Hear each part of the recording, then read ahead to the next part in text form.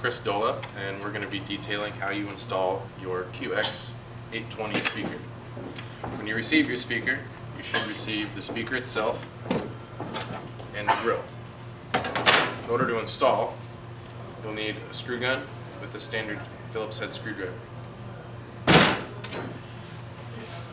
On the speaker, you'll have two brackets, one on either end, that will be able to fit over the edge of the lip, like so, just in order to fit into the cavity.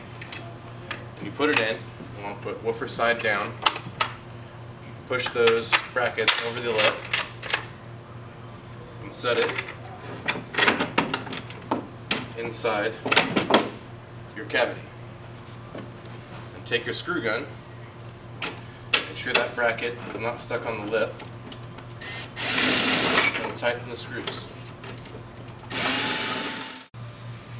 Inside the wall, your speaker should look like this, with the bracket clamping down onto the drywall.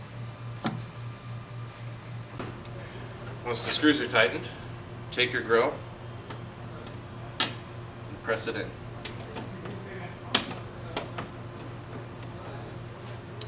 And that's your installation.